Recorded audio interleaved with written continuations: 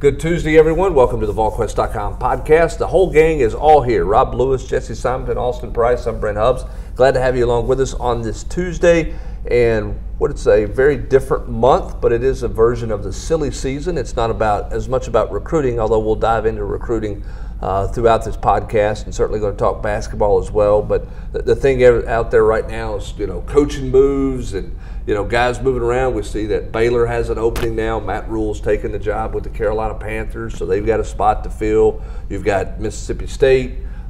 Looks like they're closing in on where they're going to go, and then the shuffling really begins with assistant coaches and all those things. We know Jeremy Pruitt has an opening as David Johnson has left for Florida State. Austin, I'll start with you. This one seems like it's, I don't want to say cut and dry, the one individual, but it seems like it's pretty cut and dry in terms of what the quote hot board for that position looks like, at least right now, right? Yeah, I mean, it does. And,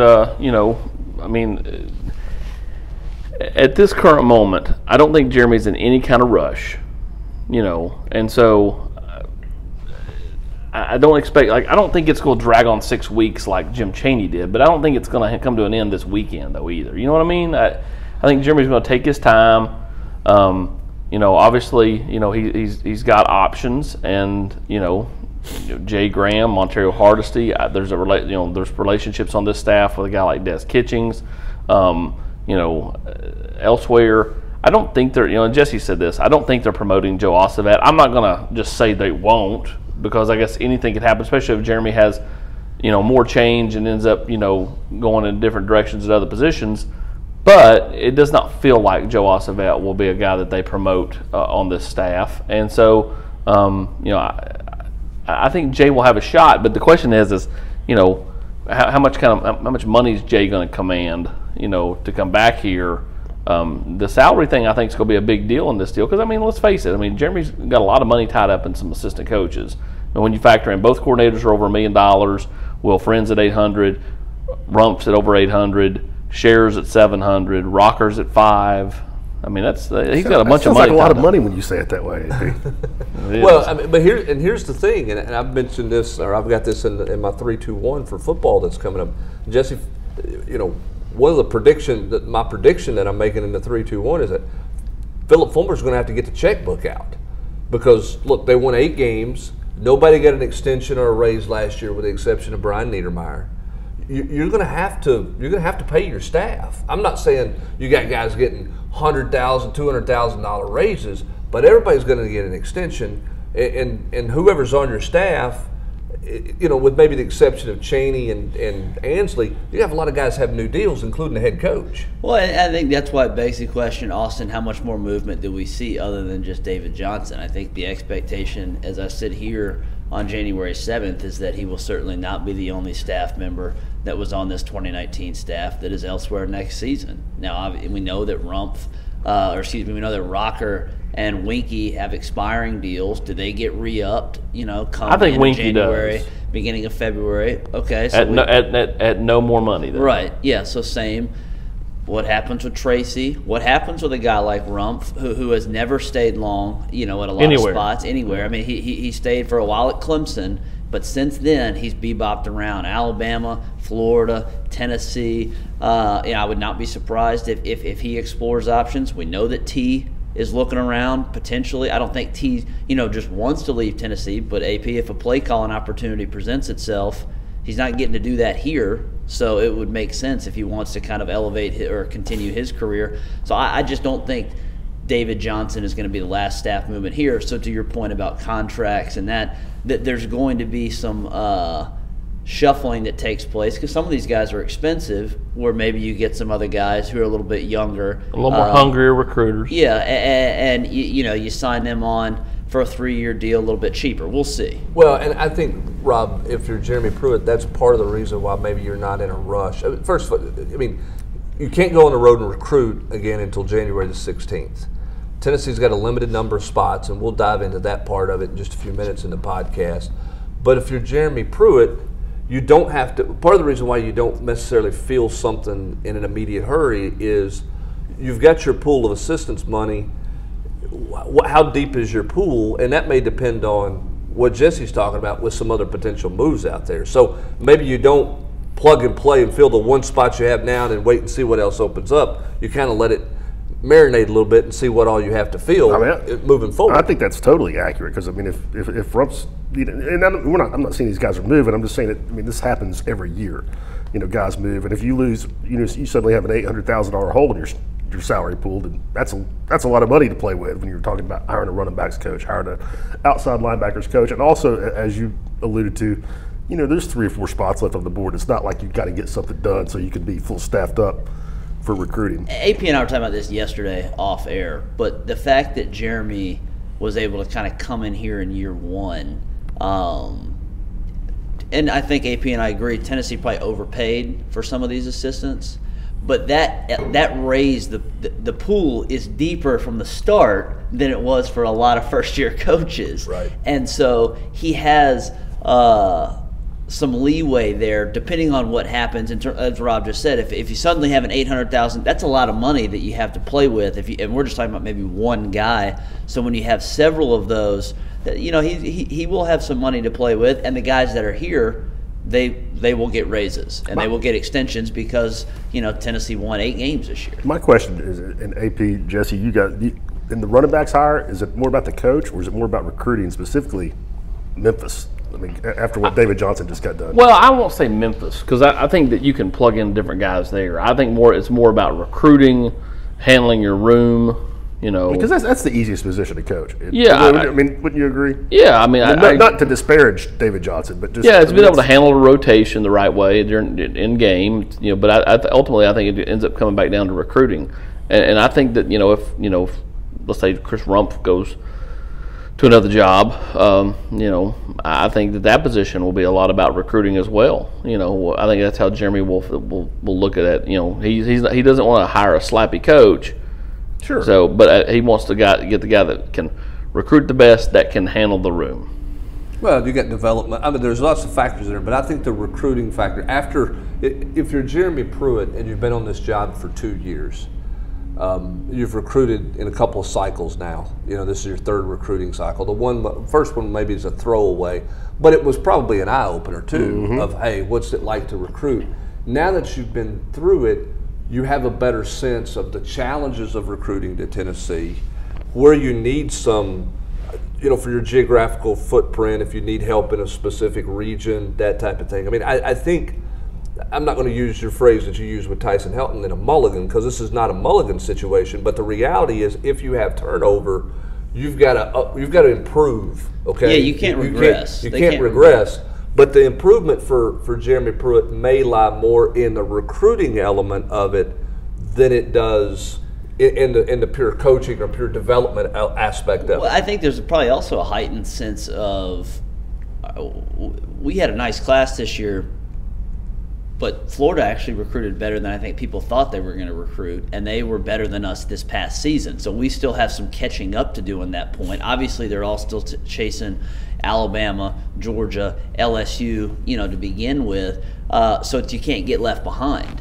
And, again, AP and I talked about this right before the podcast started recording. The 2021 crop in state is not nearly as good as it was this past cycle. So you don't have that luxury of being able to be, hey, stay home, close to mama, come play for the Big Orange in state. There are some guys, Turrentine, Curry, and some other guys, but it's not nearly as loaded as it was this cycle, which then means where do you have those geographical advantages, and how quickly can you kind of spread your wings and make hay with the Peyton Pages and the Hendersons and those kind of guys? Well, you've got to recruit the Carolinas and the Virginia very well, and that's where, whether it be Hardesty or Kitchings or Jay Graham, all those guys have ties in those areas, which are areas that Tennessee used to recruit really, really well, and, got away from it, and then other schools got better, and then they started just kind of bullying their way into those territories, and Tennessee kind of got blocked out.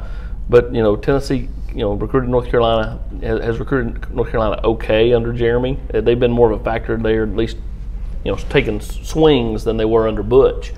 So they kind of backed off that state this year. They did, They did, but I mean, I think they're going. You look at that list of 21 for 21 that we put out, and there's several North Carolina kids on there. Yeah, and there's a bunch of Alabama too, which is funny. Yeah. Well, and I mean, I was asked this in the chat. I mean, that's I understand that they like the state of Alabama and all that. And they've got all their ties there.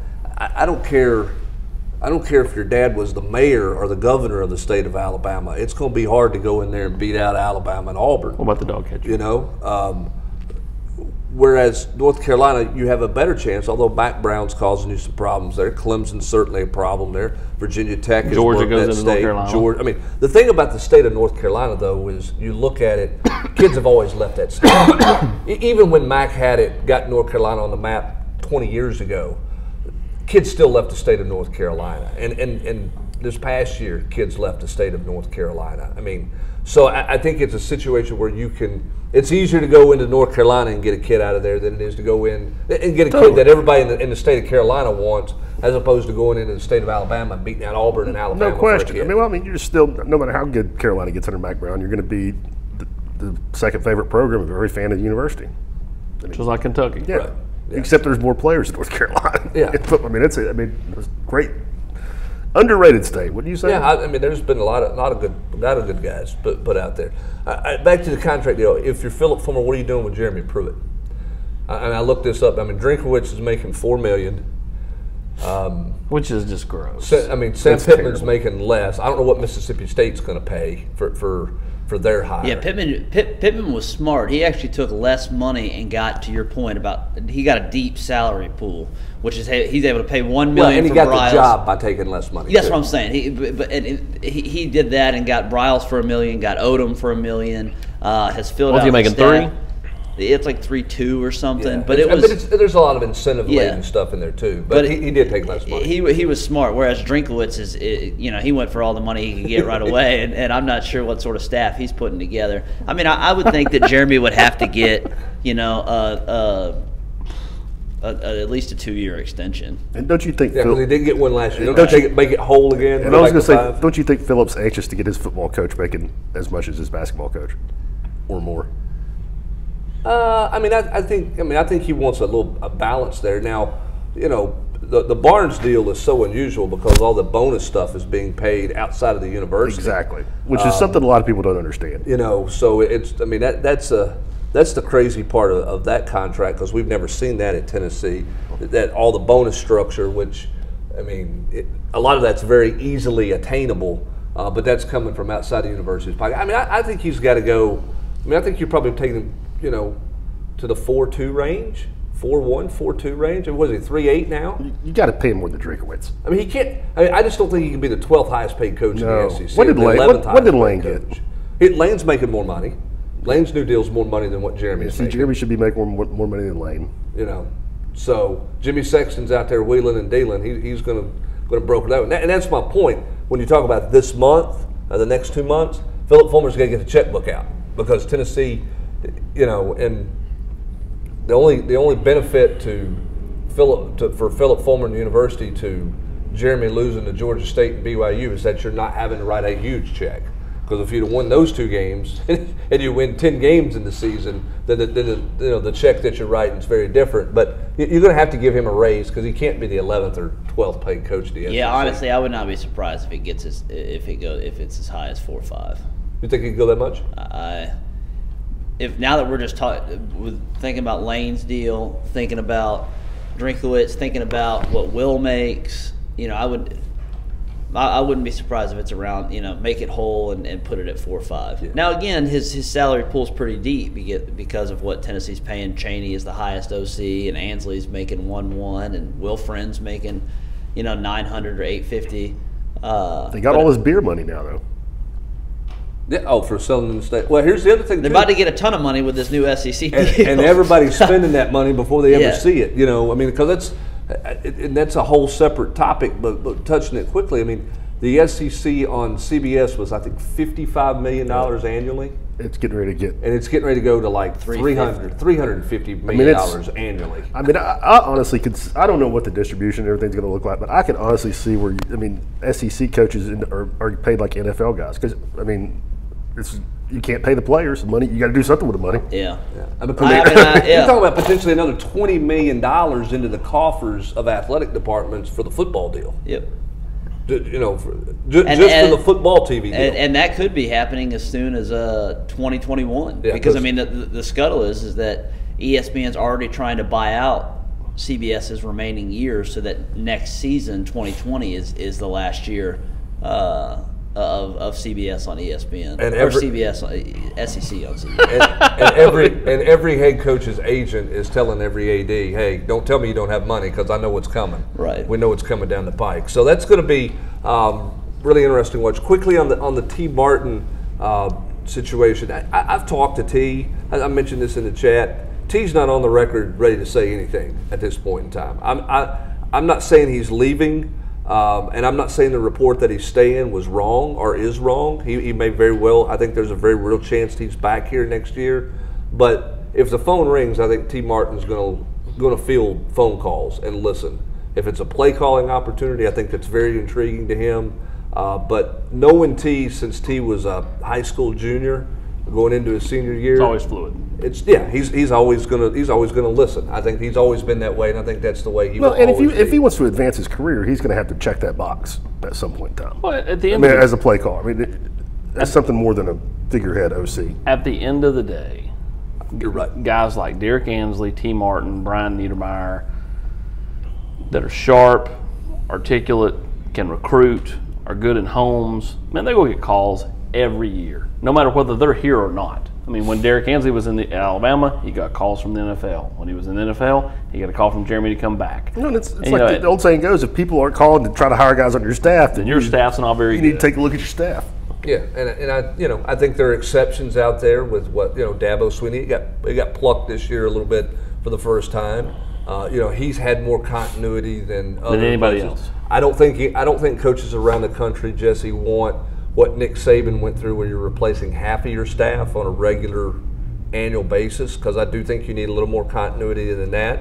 But the fact of the matter is, this month is always going to be about potential change, because I just think that's the way the marketplace is.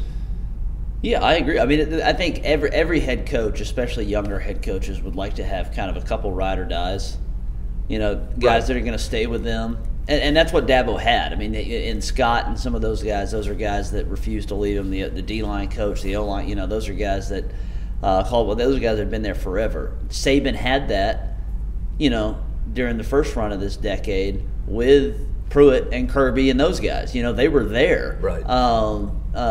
But then the domino effect of those two guys become head coaches, and they start plucking your staffs, and other guys, so Jeremy will eventually feel that same thing. At some point, someone's going to give Derek Ansley a call to be a head coach. Now, I don't think it's going to happen in the next year or two, but it will eventually somebody will happen. That will happen, and so you'll feel that. So those guys are going to take calls. It's to be expected that I think both sides, both Jeremy Pruitt and some of his staff, are going to continue to kind of explore all options. Yeah, I don't think there's any doubt about that. All right, the next date of note, we're going to talk about this over the course of the next 2 weeks, is January 20th, and that's the NFL deadline. That's what Trey Smith has until January the 20th to make his decision on what he wants to do. I'm not saying it's going to go that long, Austin, but I think he does have some time to ponder it, to sleep on it, to think about it, moving forward as he continues to gather his information. I think the interesting thing with Trey, and my talking with people just about that whole situation, is the question that Trey is trying to get an answer to is how much can I realistically improve my stock between now and this time next year if I come back? Do I further answer a medical question that satisfies the NFL to where that's not a huge red flag for me when I go and I go through the physicals and all of those things? If that's the case, then the idea of moving from the third round way up the charts could be very possible for him. I think those are the types of answers he's exploring. There's no doubt he loves the college experience. He likes being here. I think he's enjoying his time at Tennessee, and is not necessarily ready to run out the door. I think what he's trying to see is how realistic is it that I can legitimately improve my stock. this case was made yesterday with Tua Tagovailoa. You know, there was all that talk, Jesse, they're all coming back, he's coming back. At the end of the day, when he sat and made a decision, whether he came out this year or next year, he was going to be the number 2 quarterback taken in the draft. Even if he proves to be 100% healthy a year from now, Trevor Lawrence is going to get picked over him. Okay? And he's bigger and more durable. Yeah. And Fields might. And Fields might. And this year, Joe Burrow is going to get picked over him, and maybe the kid from Oregon, is going to. So what he looked at was, I can't improve my stock a whole lot. Whereas Trey's situation is, how much can I legitimately improve my stock? And I think that at the end of the day, because if you can go from the 3rd round to the latter part of the 1st round, first part of the 2nd round, that's a big jump in money. That's a huge change in money as opposed to being a guy who's the 8th pick of the draft or the 15th pick of the draft, which is kind of where Tua was. I will say that the similarities between Trey and Tua, from my perspective, is that Tua was also, either he or his camp or whatever, was trying to combat the notion that he's brittle, that he can't stay healthy. He's been beat up all 3 years. He could not answer that question by coming back to college and playing for free. If he stayed healthy for 12 games, then okay, but he could have stayed healthy for 12 games in the NFL. Similarly, I don't know how Trey's going to get set answers that he's looking for medically, because there's just not a lot of evidence out there, with professional athletes dealing with this sort of issue. So I don't know how he gets the answers that he's looking for either way, that says you're not at risk or you are at risk or whatever by coming back and proving. I get that in a vacuum on the field he could improve his stock. I don't know, and it would be my advice that, hey, why risk it coming back? Go 3rd round, whatever. Go ahead and secure your financial future and start that clock. That's what, if I'm Trey Smith, any more football I play, I'm getting paid for. And this is just my personal opinion. Yeah, but it's a roll of the dice no matter what. Yeah, and I don't know how he gets that answer. In terms of medically, what is going to be different? It's okay, so that the plan works again, but then what? All of a sudden, what if it doesn't in his rookie season? And so I thought it was interesting. And nobody's as close to this situation from a media standpoint as Chris Lowe, because Chris has developed a good relationship with Henry and Trey and Ashley. I thought it was interesting when we were on the Nation Sunday night and he was talking about it. He talked about a year ago, the whole notion that blood clots came back, and it sounds like it ended up just being more scar tissue than it was blood clots. On the second go around. That took him off the field in the 2018 season. Yes, correct. So, realistically, blood clots did not come back apparently last year, but they were being cautious with it. And to me, that's a positive sign and a layer to the story that I did not know. I thought that clotting came back a second time. That was the assumption that I rolled with when he got pulled off the field. So to me, it's almost like he's been clot free for a lot longer than we thought. Which, if you're the NFL, that may make him more appealing to you if you look at it and say, hey, you're 2 years removed from having anything. Yeah, see that again, that when Lowe said that, it was a real eye opener for me, because it was just different. Has he reported that? Yeah, that was in the Sunday or the story that ran the morning of the game. That was in that. And I think in light of that, I think there's going to be. How NFL teams are. They're going to be cautious when you're handing out guaranteed contracts. Even if Trey plays great and he comes back and plays great, I still think NFL teams would have some questions. So if he ended up falling in the 2nd round next year, my point is, if he goes like in the 3rd round this year and has no problems, you get to that 2nd contract a lot faster as an NFL player, as opposed to 5 years. If on your rookie deal for your 1st rounder, you can get there in 3. And that's been kind of been my question this whole time, and it's something I don't know the answer to. Is if he comes back, are the questions not going to remain? That's what and that's because the NFL is so particular about the medical side of things. And when you're talking about guaranteed millions in a rookie deal. I just know that when talking to people in the last day or so, I'm not going to say he's for sure coming back. I'm just saying that it's trending that way more than I thought it was. When we left Jacksonville, it seemed like we talked about it on the field. It was like, that guy was hugging people and taking pictures. He wore that cowboy hat the last 6 weeks. It was like he was riding off into the sunset with the cowboy hat on. The way he interacted with people, the way he talked afterwards. Just watching him, kind of go around the stadium with the flag and all that stuff, it just seemed like he was soaking up every last second. Well, and I think the key thing is he's got 2 weeks to make this decision. So it can trend a million different ways here over the course of the next, because you got all kinds of emotions taking place right after the game. And I thought he handled himself really well with the media in terms of not getting into it. He made it very clear he thought he could have played a lot better this year, and the challenges that he dealt with of not practicing, and how that, hurt him in his play. But, that's a decision he and his family have to make. I just think there's some multiple layers to it, because with him, nothing is guaranteed. Whereas with some kids, you have a decision, you look at it, you're pretty guaranteed of where you are, where you're slotted in the draft, and you've got to decide, can I come back and help myself or can I not? And so he's got a couple different things to think about. So that's the story to certainly continue to watch and talk about, and we will do that over the next couple of weeks until Trey makes a formal final decision and announcement on what he's going to do. All right, let's jump into some recruiting right quick. Everybody wants to know, what are the names? What's the board look like?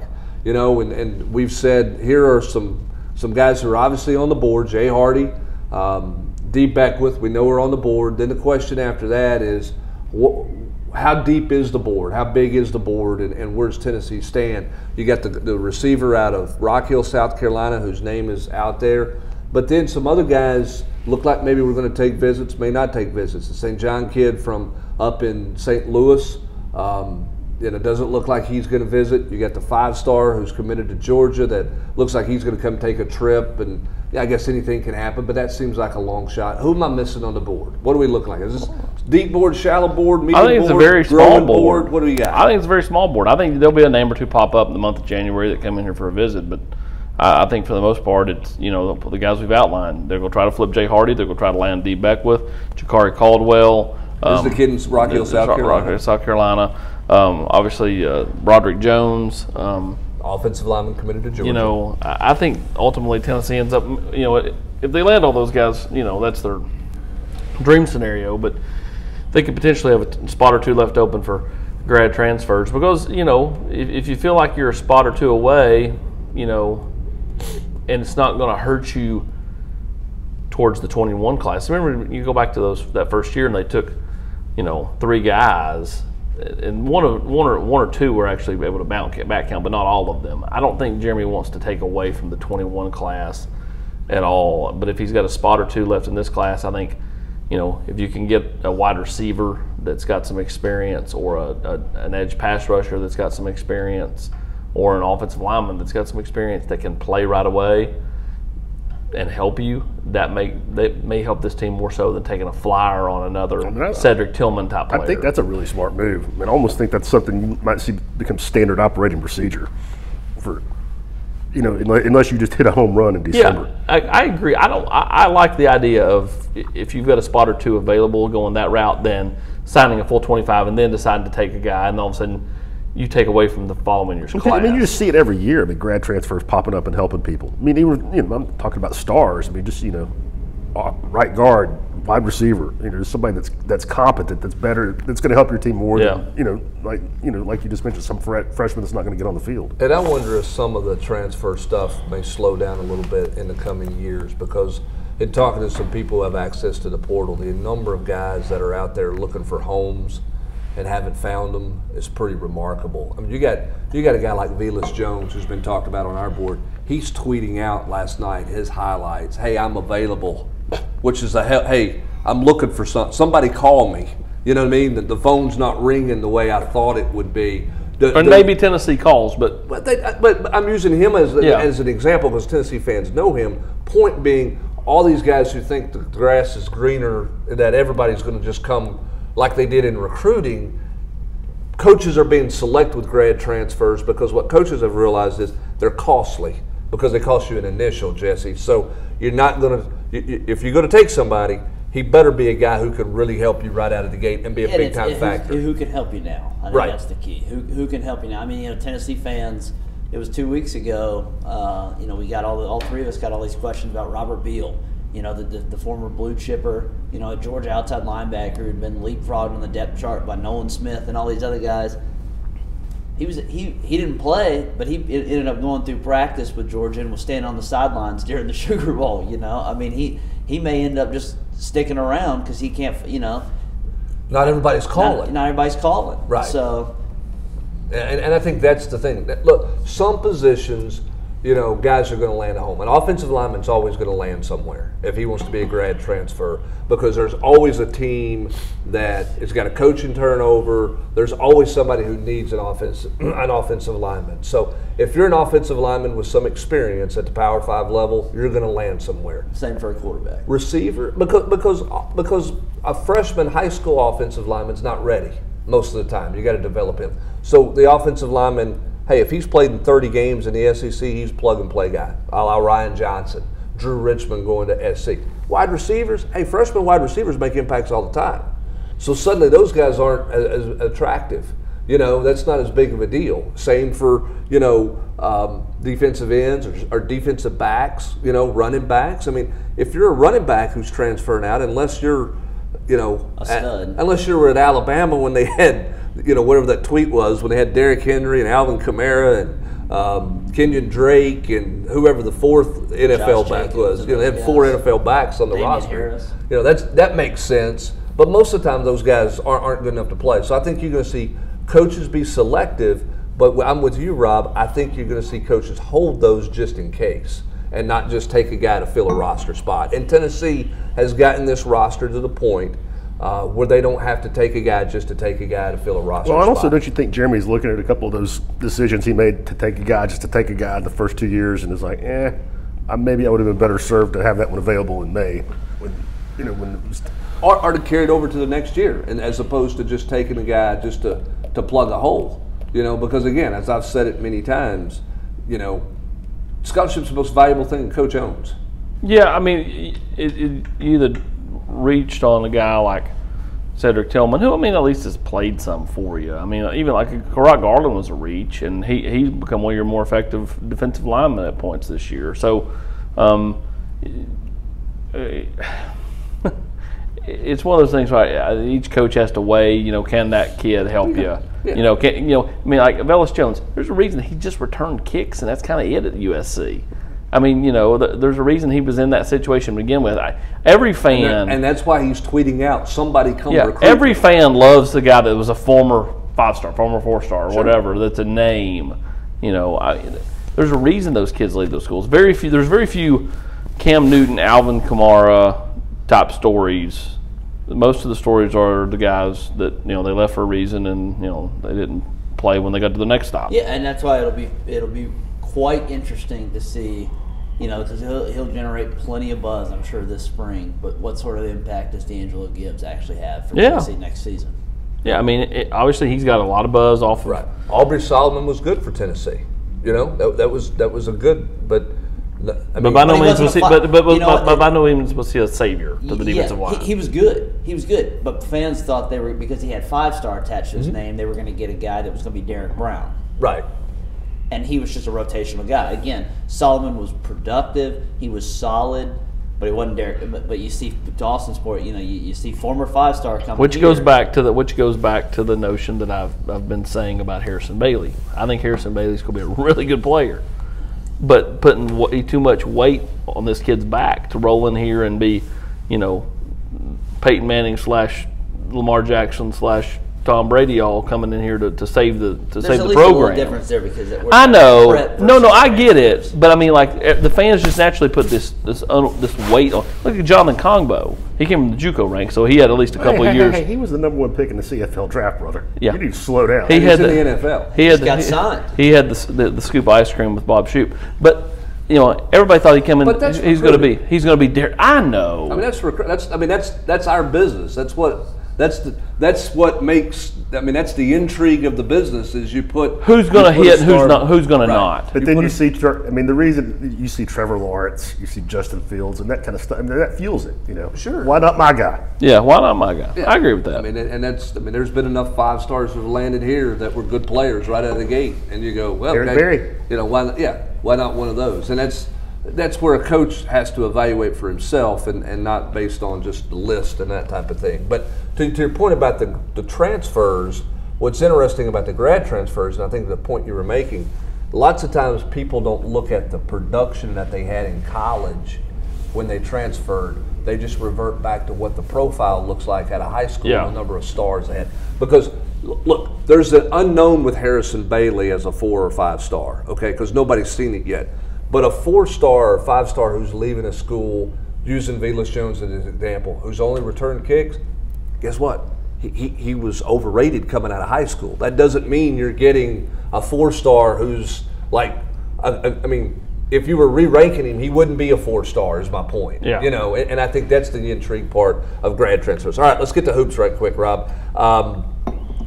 All right, we weren't gonna. They weren't gonna play him. Then they were going to play him some, and then they started him, and now he's the savior. Santiago, right? Man, I was blown away by how good the kid was. Blown away, and that's not based. I mean, that's based on what people were telling me because I saw the kid practice for 30 minutes before he played. 10 minutes of that was 5-on-5 stuff, and 2 weeks before that, I had somebody who I would just say is very close to the situation tell me that he 99% was going to redshirt. And so, Lamonte's injury affected that to some degree, but even outside of Lamonte's injury, I mean, the coaching staff did a 180 once the kid got on the court here. I mean, I think he blew Rick away, not just with his ability, but how much. I mean, they'd send him some tapes and stuff to look at, but I don't think anybody had any idea that he would be as diligent and as competent in picking up what they were doing just on his own, just by watching, by having phone conversations, asking questions. And I mean, he was a long way from perfect. I mean, he was really bad defensively. He had 9 turnovers. I was going to say, don't everybody need to pump the brakes? Yeah, I mean, this guy's not suddenly going to get this team in the tournament. But what he did coming in 7 days after being on campus with 5 practices, a couple of film sessions, I mean, it's remarkable, man. You can't downplay it. I mean, 6 of 9 from 3-point range.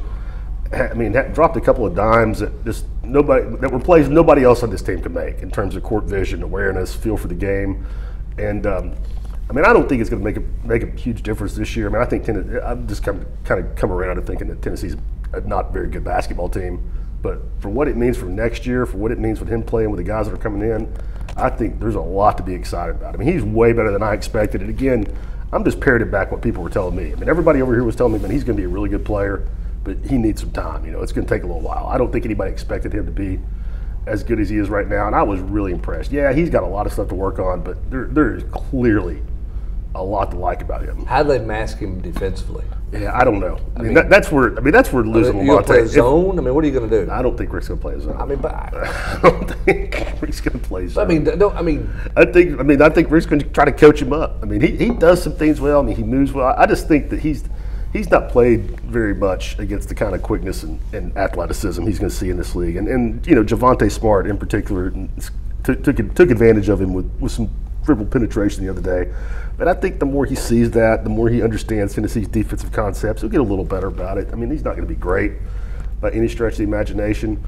But, I think that what he's bringing to the table, really outweighs that. All right, so what do they do to get Jordan Bowden I don't fixed? know, man. Look, I love Jordan Bowden, but that one was rough.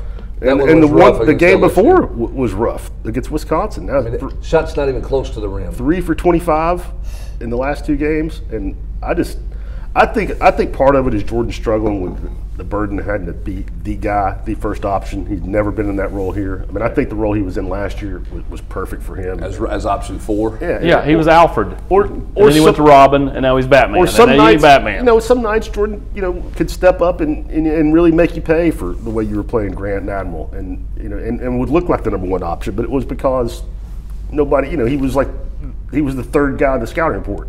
Now, maybe he was Commissioner Gordon. Either way, he was not bad. I mean, I think he's struggling mentally with the pressure of knowing he has to go out there and get 16, 18, 20 points for Tennessee to have a chance. And I think he's struggling with all the defensive attention he's getting from being the guy that when the opposing coach gets the guys in the film room and starts getting up on the dry erase board, he's the guy that they're talking about taking away. I think they're making it tough for him to get the ball where he wants it. When he does get it, they're crowding him, making him put it on the floor. They're shading things his way, and he's having a hard time coming up with counters to that. Yeah, he's got to find a way to get to the free throw line, which is not. Well, this whole team does. Yeah, none of them that's get to the free throw. I mean, they didn't shoot their first free throw the other day. There was 11 minutes left of the game against LSU, and that wasn't because of bad officiating. It's because they don't have a beast in the post that can go in there and demand you play him tough and hard, or he's going to get to the rim every time like Grant would, and they don't have guards that that penetrate and get to the rack either. That's a big shortcoming. Yeah, I mean, this team clearly misses a couple guys who transferred out of this program for various reasons. So the question then becomes, where's help in the post coming? Because, I don't think it's not coming. Well, I mean, for the future, where's it coming? Well, I mean, it's not on this roster. Okay? Oh, Euroshi's going to get eligible, and Corey Walker is a really, really, really good inside scorer. Really good. So help's coming that way. Help's coming. And I had people like very, very close to the program tell me that even if Plavsic was eligible, that Volquest was going to start. I don't believe that anymore. I mean, maybe it would have been a token situation like when Pond started last year and came out at the first TV timeout, but I've seen enough practices where, I mean, Plavsic is not going to give you a ton offensively, but he's going to rebound, and at 7'1", 240 pounds, I mean, he's a defensive presence in the paint. He would have helped this team immensely. I mean, LSU just beat them up in the paint. And that's going to happen night in and night out. A lot of times in the SEC. All right, so they're playing Missouri tonight. That's going to be a physical defensive game. You know how that's going to play. Big picture here as a final question. How much better can this team get this year? I don't know. What's the ceiling on it? I mean, I think this ceiling, to me, if they go 500 in conference play, I think that's great. And I don't know if they can do it. It's because the back end of this conference schedule is brutal. Hard. I mean, they need to. I wrote this in the 3-2-1 yesterday. I mean, their first 7 SEC games are pretty easy. I mean, LSU's the best team they play. They caught them at home. That's already they already lost that one. Problem is they're trying to find their footing with the new kid and trying to get out of the slump of Bowden. By the time that all happens, all of a sudden you may be playing better basketball, but you're playing better teams. Yeah, I mean, I think they'll get better. I think Rick will develop them to get better. I just don't know that it's going to matter that much. I mean, I just don't think they're offensively. I mean, they scored 64 points the other day, and it felt like an explosion. They made they made 13 3-pointers in the game. Yeah, right. They made 13 of 26 from 3 and scored 64 points. Right. And got beat double digits. Yeah, and that's a bad sign. Yeah, certainly is. So challenges for this basketball team. So tonight on the road in Missouri, we'll have coverage of that as well, and plenty of coverage on the coaching searches and what shakes out with the assistant coaches and recruiting as coaches get ready to go back on the road here in about 10 days as well. That's going to do it for this edition of the Volquest.com podcast. For Jesse Simonton, Austin Price, and Rob Lewis, I'm Brent Hubbs. Thanks for joining us. Have a great Tuesday, everybody.